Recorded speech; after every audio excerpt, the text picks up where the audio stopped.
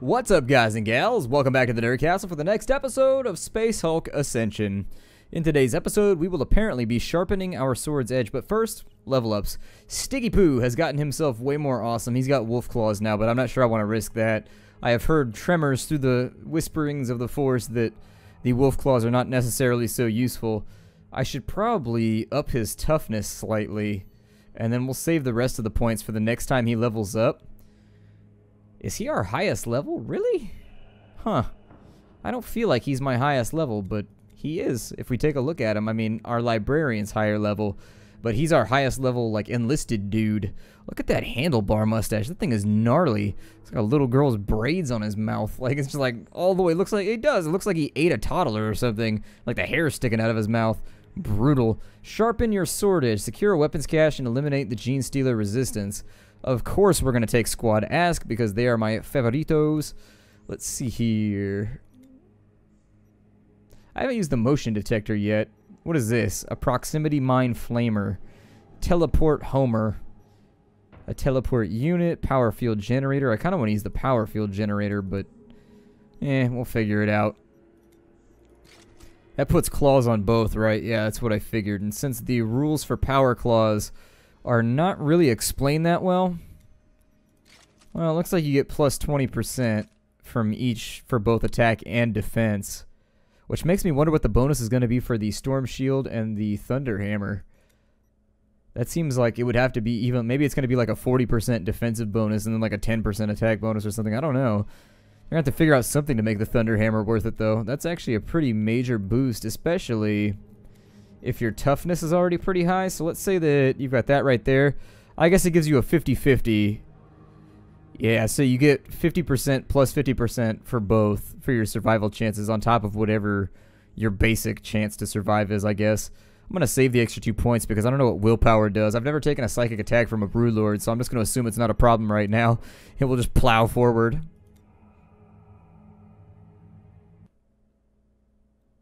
In the wake of the explosion, the captain has ordered a withdrawal to the secondary defensive positions in the lower levels of the Space Hulk.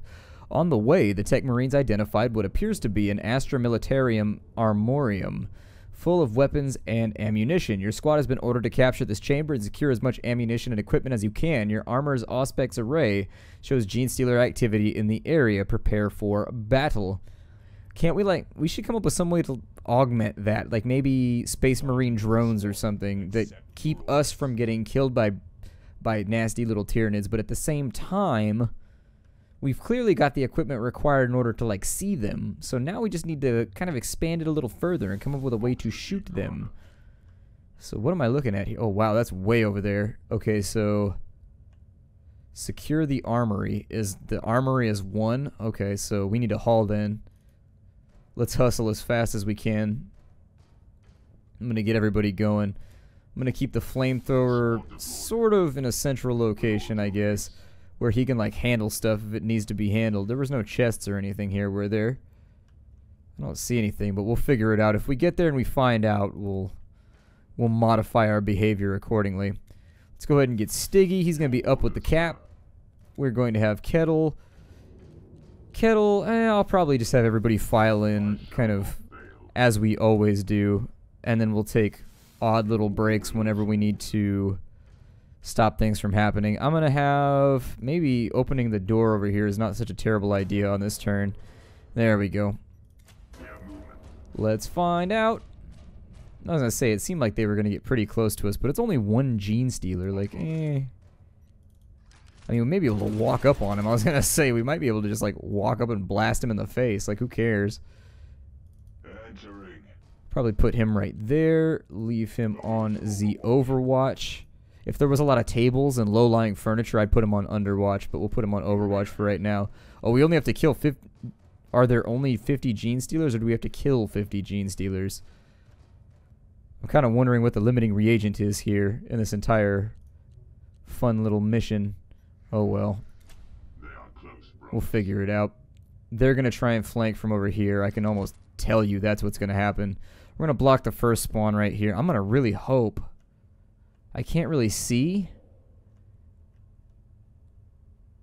It looks like there's maybe a way to maneuver around this way. I'm going to hope that we can just stay on these outer corridors and just like do our thing. I'm going to put a Marine right here. That's going to take him 3. That is Stigner, of course. We'll have him attempt to shoot out the door, which I don't know if it'll work.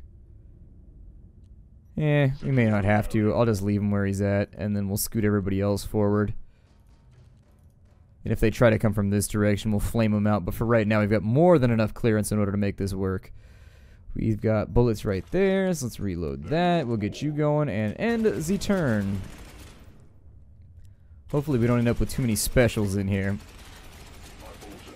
Okay, so he's chewing through them pretty quickly. Whether or not he's going to be able to keep that going, though, remains to be seen. They're going to come straight through there, which makes me wonder. There we go. So if I could get the... Whoa, what was that? That was weird. I mean, technically, I could have him just like drop a proximity mine over here so you guys can see how it works, but it's a little bit tight for that. How many AP does he have? He's got 3 left. Good. Shoot him again. And so once they're out of the way, I'm going to step him over to here.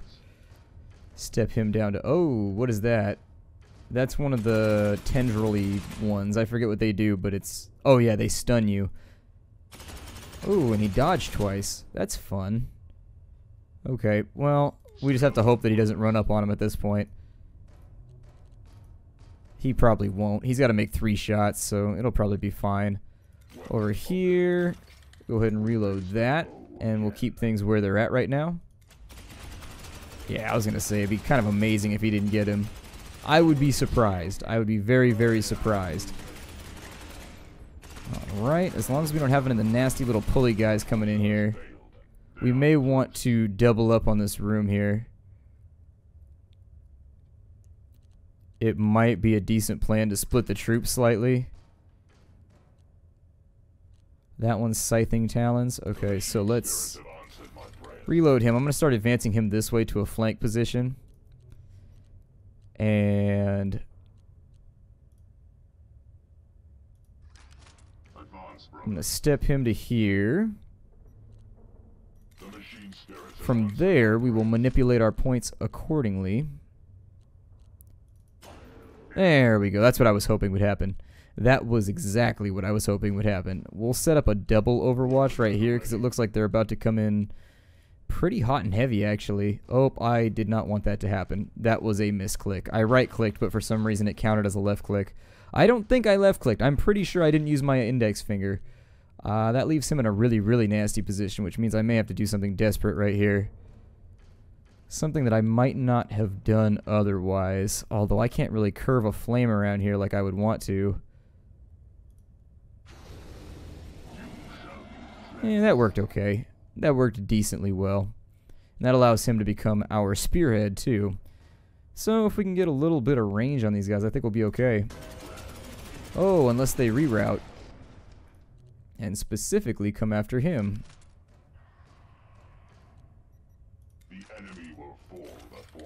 Okay. Well, that's a little risky. That's an aggressive move right there, but he's on Overwatch. Yeah, he's not gonna... Kettle might have a bad day right here. It is increasingly possible that Kettle may have a little bit of a nasty afternoon. I mean, he's survived before, so we'll give him the benefit of the doubt for right now, but he's got to kill a lot of Genestealers, especially if they move from the back first, which is what I would do if I was playing the Genestealers. I'd move from the back first so that the closer ones have a better chance of getting by, but that's just me. That's just me. You step back to there just in case. Alright. Have at the Genestealer. Yeah, then the next one might... Okay, so no, he's probably okay then. That little rush that they just tried to pull could have been really, really bad for us, but it turned out alright in the end. Okay, so he's jammed up. I'll go ahead and actually keep him where he's at for right now. Because for the mission's sake, we don't actually have to... With an extra AP, I could double block, which would be nice. Let me do that right here. There we go. The magical pink sword of Glowitude. Everybody loves the pink sword of Glowitude. Who doesn't love the pink sword of Glowitude? Alright. So now we will advance everybody as necessary. I wish I could pull him back slightly, but he just doesn't have enough AP, unfortunately. He's got a frag mine. He could kind of like dig himself out if he wanted to, but it'll be okay. This position's the next one that I'm a tiny bit worried about, but he should be alright. I don't think they can move that far in this turn. Yeah, I was gonna say. Oh no, they did get an attack. Huh. Shows what I know. Probably almost got a double attack right there. That could have gone nastily. Oh wow, there's a lot of spawns. Well, that is troublesome. In a lot of ways. Can I get you back to here for 5? Might work out better doing that like that. There we go. And so we'll give him extra AP so that he can be a bamf over here and just kind of hang out and make sure nobody else dies. On this side, I'm going to flame this door so that if they try and come through it, it'll be broken and they got to waste their AP to do that. These guys will all be sticking with it. On this side, we're going to have him start stepping backwards, and eventually he will rejoin this main force right here, hopefully, if he catches up in time. And I don't want to leave anybody behind, but I will. I'm not that sold.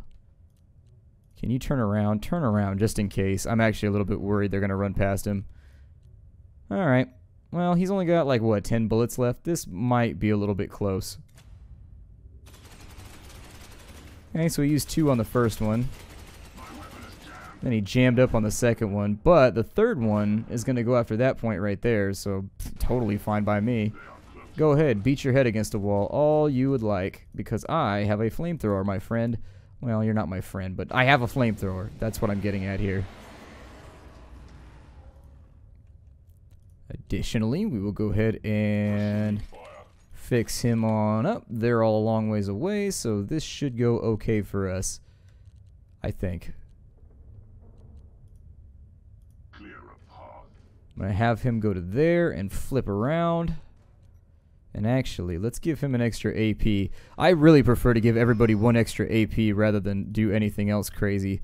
That allows him to do that right there. These two are going to have a tough time of it unless he can get to here and then flame out this entire corridor from right here. It's going to be... It's going to be tough, but I think it's manageable. And if we can do it, it puts us in scoring distance.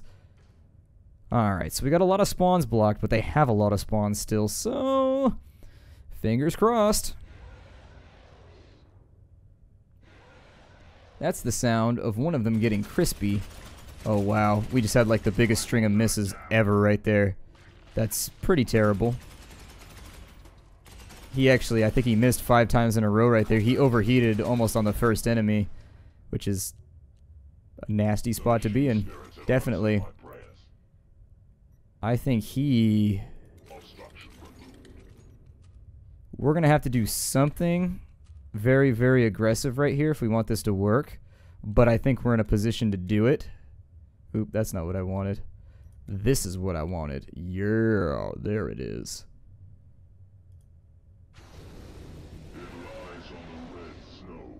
So let's bathe the Xenos in fire. Maybe even double shooting. Just to guarantee, because he could have ran that corner right there is what I was worried about. So I'm trying to make sure that that doesn't happen. Then we shall step forward. Hopefully I can't shoot my own guys in the back, because that would be a disappointment. And that should dig our librarian out of his nasty little ditch that he's been stuck in. They're all going to burn to death in there. And hopefully we have a fruitful turn in which the enemy has a lot of trouble recovering. I hope. Okay, good. Good, good, good. Not so bad at all. Step him back one more time. We'll have him overwatch and reload for a little more heat dissipation. On this side, I think I might actually have him confuse the enemy a little bit. No, no, no, no. That'll open up this spawn right here, so I kind of have to leave him where he's at. However, I could move to here, and then on the next turn swing them backwards, while at the same time... Is there like a vent right there, or what's going on? Like, how are they supposed to get at me from that side? There's got to be some way. I have my doubts that it would be completely impassable. I'm just going to have to cover him, just in case it is passable somehow. Although it doesn't look like it, so we might do okay. Give a long fire over here. Very nice.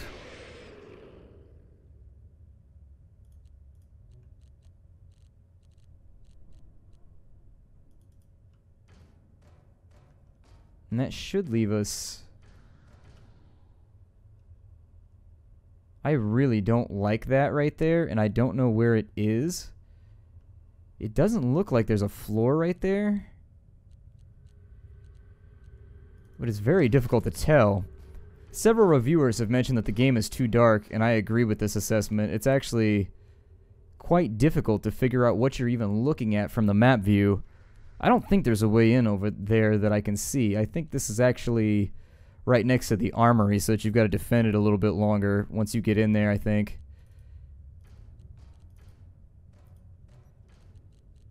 Yes, my lord. So... that leaves these two in kind of a weird position where they're double blocking. And I would definitely rather have somebody like Eeyore double blocking this right here. Sorry about that, I'm an idiot and forgot to close my browser in the background. I've been stressing out like all day, like seriously, most stressful day ever for me. I do not deal well with pressure. I don't know if you would all realize that as of right now, but pressure is not really... When you apply pressure to me, you don't get diamonds, you get farts. You get farts and or belches. Something comes out where it's not supposed to. I don't know what I should be doing with these two. I may bring Eeyore back around. It'll kind of depend what the AI decides to do right here. My guess is that once we activate this right here, they're going to come from... There's like a door or something over here that they're all going to flood out of, or some fun little group of shenanigans. There you go. Take your freebie shot, man. Take your freebie shot. Get him. There it is. Very nice. So...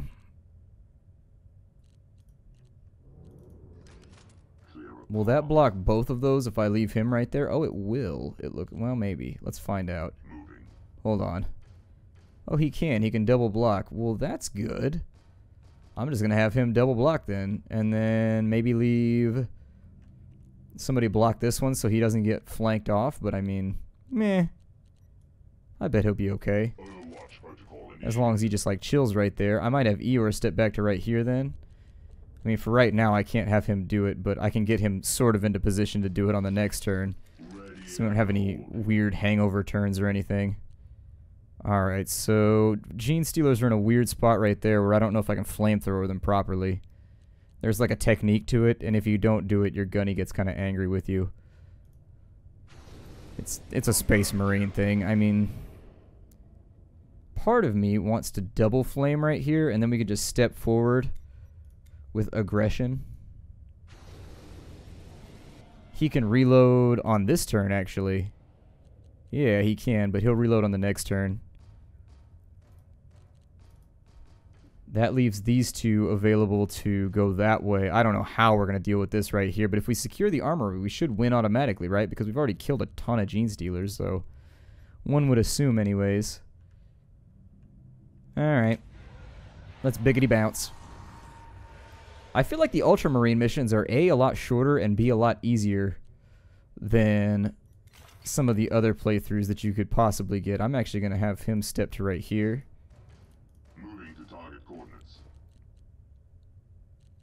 And then my goal is to have Stigner work his magic right there.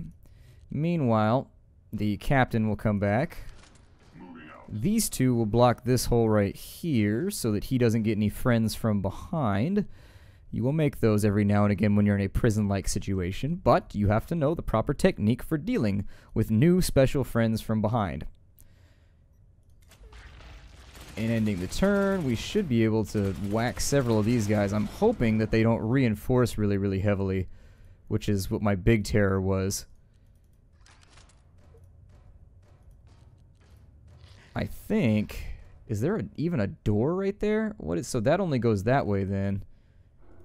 Okay, well, you guys go over here then. You turn Z corner.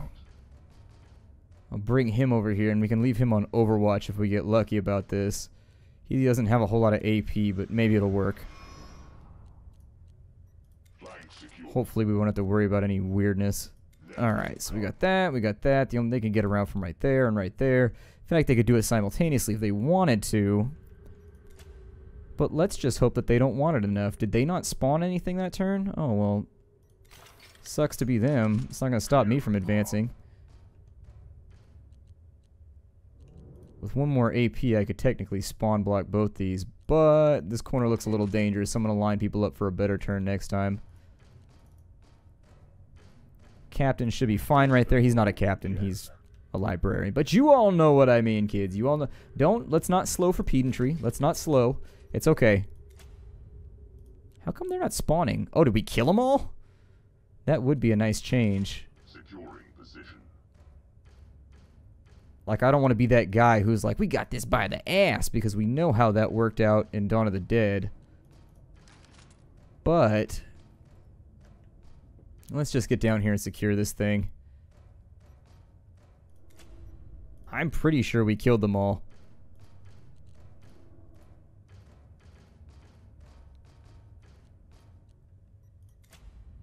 Yeah, I think we're pretty much done here. I'm going to go for it, but I think we're finished. I thought that was going to activate after we secured the armory already. And that would have made this nasty, because look how surrounded you are. You would have had to put like a flame guy right here to flame it out on the same turn. Maybe have like, I don't even know, a double Overwatch in here facing this way possibly. And even then it would have been nasty.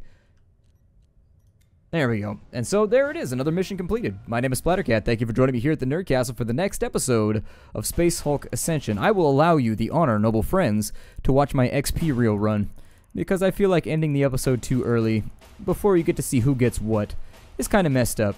I like our team right now. Our team is doing pretty well. It looks like Kettle got himself a level up, which is super awesome because that means he's our second level 5. I haven't given anybody claws yet because I hate melee in Space Hulk. It just worries me. And so I try not to do melee because even if you have a 98% chance to hit, if you miss, you die instantly. And that adds a whole new level of lethality to the situation that I simply just kind of don't like to tempt myself with. I'm going to give him some toughness so that he survives a little bit better. And then we're going to break the episode off right here. My name is Splattercat. Thank you for joining me for the next episode. I forgot what I was talking about of Space Hulk Ascension. I'll see you all in the next episode. Take care, everybody, and hi-do.